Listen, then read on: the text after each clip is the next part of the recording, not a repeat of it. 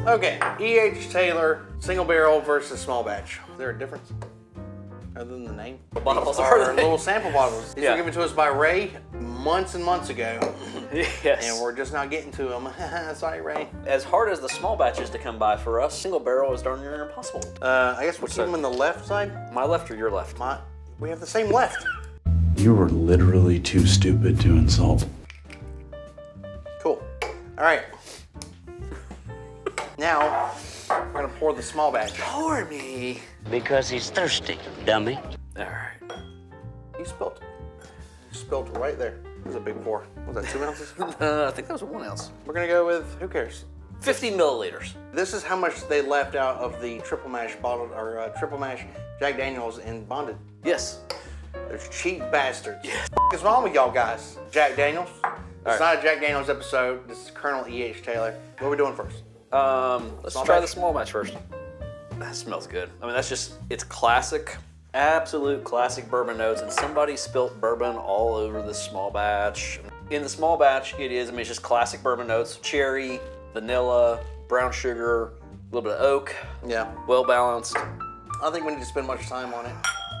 We're gonna go into it. Damn it, I want to. It's solid.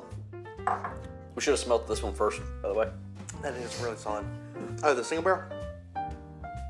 That's different. They're a little different. There's a different note in there.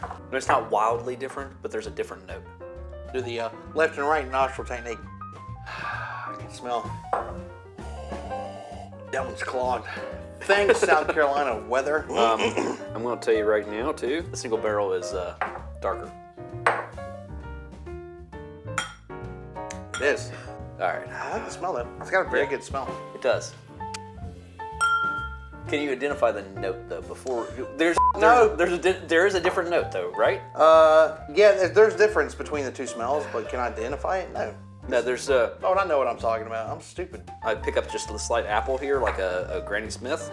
And I'm not picking that up over here on the single barrel. There's like a molasses note popping through. That's what it is. There's like this brown, like a dark brown sugar. Why do we dink and then keep smelling? I don't know. Let's drink again. Drink. Yeah, there we go. Oh, that's good.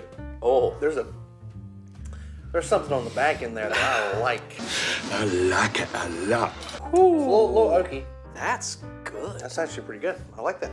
This is more balanced, which is odd because the small batch should be more balanced versus a single barrel because they have the opportunity to actually mix the batch, it together and create the flavor profile they want. But this has just got, it's just got this creaminess, this smoothness. Go back to the smell on the single barrel.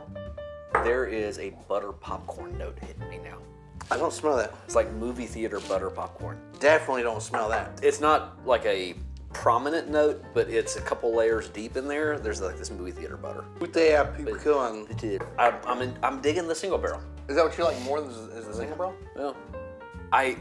I can't choose which one I like better because I like them for different reasons. It is not a drastic difference in flavor, but there is a distinguishable difference. I like them both, but I would go with a small batch. See, this has a darker note to me. It's darker, a little creamier. It's like a darker brown sugar note to me. Yeah, I'm gonna take small batch over the single barrel. Yeah, they're both good, but again, I'm trying to split hairs here. And same thing, I'm splitting hairs. I would take either one of them. I would actually take the single barrel myself. There you go. So, split decision. Split decision. Would I pay? Okay, here's the key. Would I pay extra for the single barrel over the small batch? No. If I can get them for the same price or within $5 of each other, sure. But I'm still gonna get the small batch, but but of course that next single barrel is not gonna necessarily taste like this one. So you could be getting a crapshoot, and for me, this might actually be a crapshoot bottle.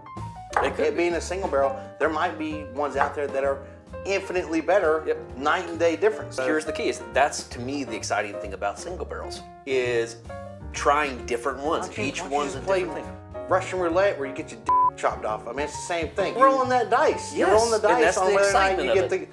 the. No, you might. No. I don't want the same thing every single time. I want some difference. When That's it the comes whole to point of getting a single. my dick cut off, I want it not to be cut off every single time. But realistically, is my dick gonna get cut off? It's a possibility. It Applicable could to a happen. bourbon? It could I happen. mean, come on. Would we have ever had the opportunity to try that Pursuit single barrel that we had that we both freaking love? I guess you're right. Yeah. You know what I mean? That's a single barrel product. You'll never have that ever again in your life. If you want consistent pours, go for the small batch. Without a doubt, go for the small batch because you're going to have a very consistent pour every time. And that goes for all small batch products. But for this single barrel, I'm digging this single barrel. You know what's important though? Are you guys actually trying to buy Colonel EH Taylor? If you can't find it, then we have a list out of alternatives. Little card right there, check it out. We give you guys 5 or 6 alternatives to this. It's pretty good. Give it the old look-see.